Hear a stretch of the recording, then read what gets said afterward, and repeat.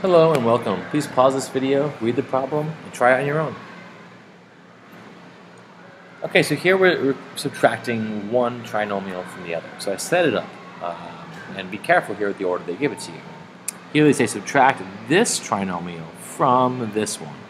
So that means 3x squared plus 8x minus 7. We're subtracting 5x squared plus 2x and minus 11 from 3x squared plus 8x minus 7. Now, what is 3x squared minus 5x squared?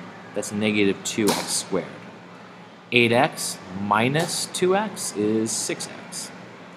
Negative 7 minus a negative 11 is really negative 7 plus 11, which is positive 4. And that's it, right? Here when we subtract, we want to make sure to subtract each piece of the trinomial. Thanks.